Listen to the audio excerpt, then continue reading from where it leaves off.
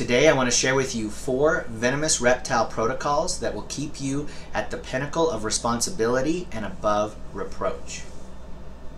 Hi, I'm TC Houston, former zookeeper and lifelong reptile enthusiast, and you're watching my channel called ReptileMountain.TV, a place where I can share evidence-based practices, keeping and breeding blue-tongued skinks and a few others just for fun. Okay, bear with me, I have to do a disclaimer. Keeping venomous reptiles is a dangerous activity where a mistake can result in death. It should only be attempted by experienced and trained adults where legal. This video is for info only. For those who are concerned about credibility, I have worked with over 100 species of venomous reptiles over a period of 16 years.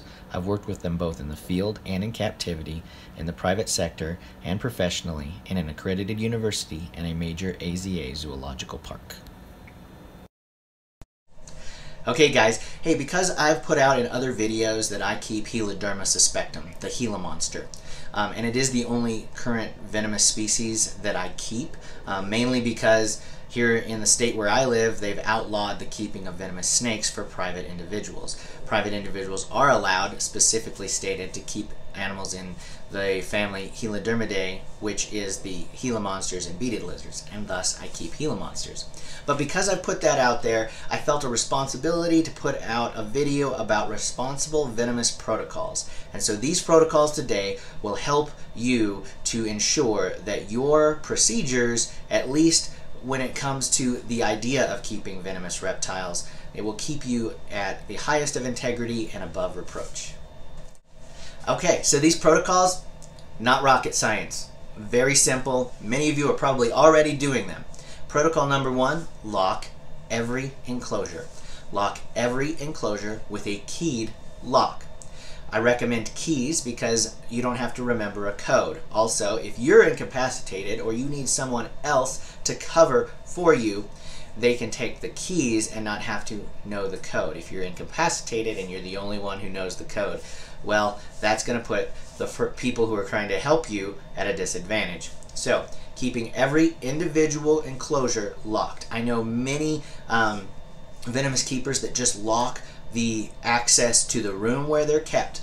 I believe that's personally a mistake. At the zoo that I worked at and at the university, every individual enclosure had to be locked, including in my own private collection when I kept many different species. Every individual enclosure had to be locked. I currently have every individual enclosure locked. I know that's a common theme, locked, locked, locked. But the reality is that by doing so, you are saying to the general public, if there was ever a disaster, any sort of catastrophe, if everything was ever brought into the question, you have every individual reptile that could pose autonomous harm to another human being through a envenomation, you have kept them under lock and key. Every individual. Now I know a lot of folks have racks and they keep them in racks. You can lock every individual enclosure with a rack. Private message me if you're interested in knowing how to do that. I also have seen it where folks have done a column at a time or a row at a time.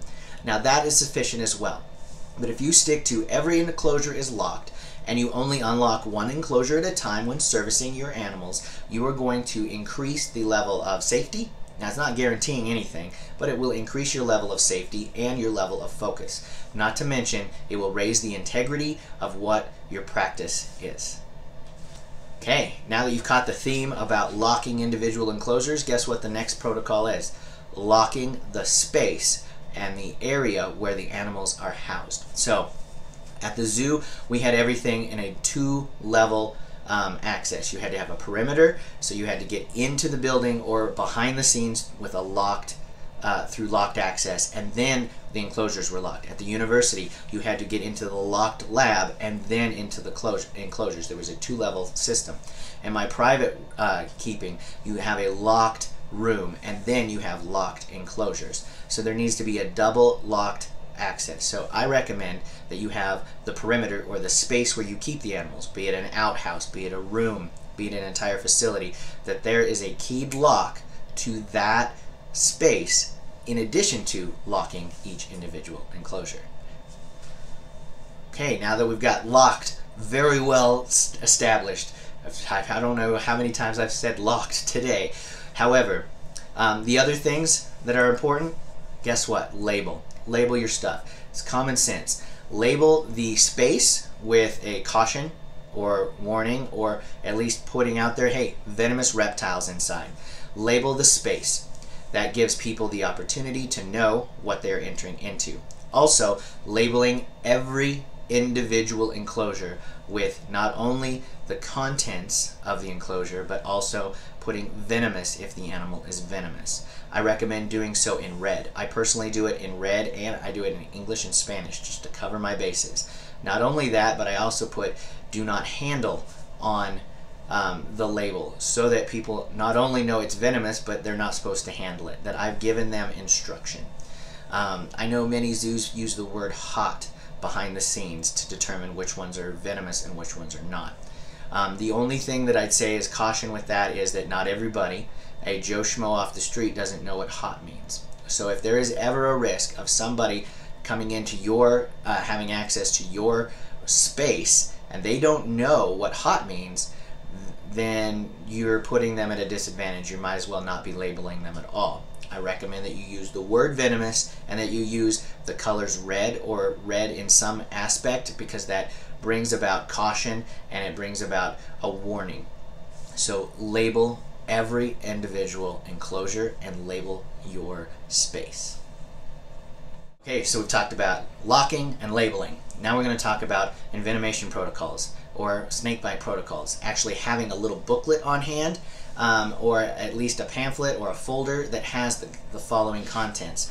It has the species description and a little bit about the species, talks about the venom, talks about anti-venom, talks about first aid treatment, talks about ongoing medical treatment, and has contact information for envenomation treatment specialists. By having a protocol for each species that you have, by having those folders, if in the event of an envenomation, if you've been bit, you can grab it and go to the hospital. Or you can grab it and they'll take you to the hospital if it's an ambulance that's taking you.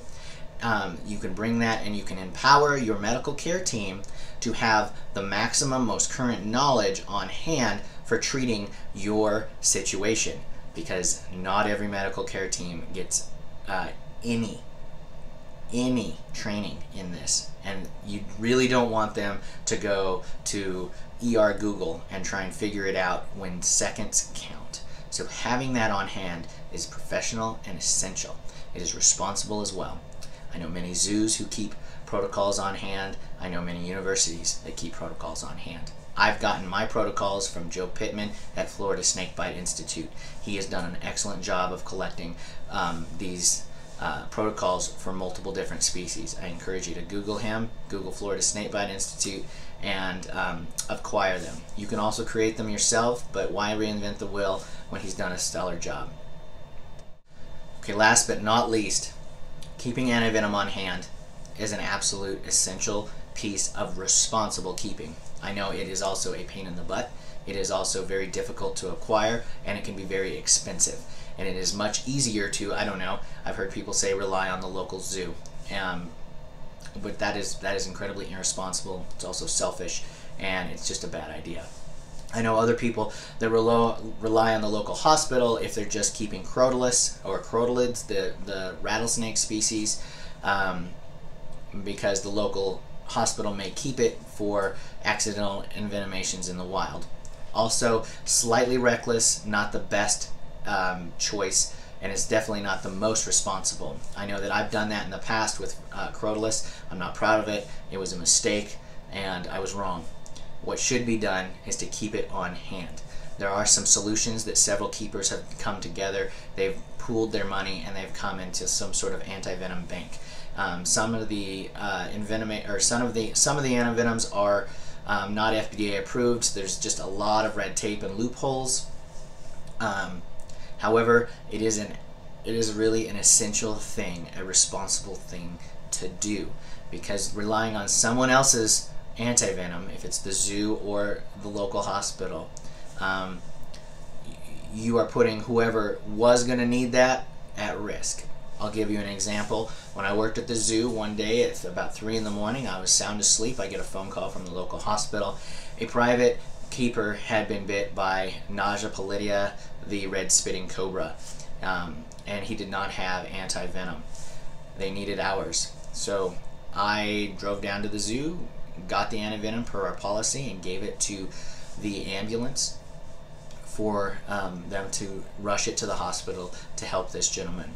The entire time, while the anti-venom was not at our facility and was being used for some other purpose, it was putting our keepers and our lives at risk for not having a life-saving resource in case of an accidental envenomation. Thankfully, nothing happened. Thankfully, that man survived. He did have some pretty significant residual effects from the bite, and he's not a bad person. However, what he did by keeping something without having the anti-venom on hand was irresponsible, and it risked the lives of the keepers, our lives at the zoo. I recommend that you keep your own anti-venom. If you can't acquire it, or you're not interested in acquiring it, then venomous reptile keeping of that particular species is not for you if you're intending to do it with professionalism and responsible actions. So thanks so much for putting up with this one. I know it's kind of a serious one, but you know what? Venomous reptiles are no joke. A lot of folks, oh no, it's no big deal. And you know, I've been around long enough to watch posts of guys that think, hey, I'm going to free handle and it's not a big deal, it's not going to affect me or anything, and then they get hit and they get tagged and they kind of eat crow a little bit on the forums, and then they do it again and they screw up and get hit again. I know one individual, he ended up dying because of this, and it was really sad. He lost his life for his passion when he really could have maintained his passion by observing some protocols, not free handling, and being a little bit more responsible, and he could still be around today enjoying his hobby and actually being a part of his family. And there's several others that have gotten bitten in it, and because they were, you know, not following protocols, or they were free handling or being a little reckless, they ended up, not only did they get bit and they have that fallout, but then there was legislative fallout, and other keepers that were doing it the right way ended up losing their freedoms for someone who wasn't willing to be responsible. So I just encourage folks to be responsible, be grown up about it. If you're not going to be grown up about it, it's just not for you. There are plenty of other really cool animals out there that you can keep. So thanks so much, and I appreciate your time. Stay tuned for future videos. We've got one coming up on genetics, another coming up on visual traits and morphs, and a few others on husbandry, mostly about Taliqua, the blue-tongued skinks. I'm not going to be doing a lot more on the venomous thing.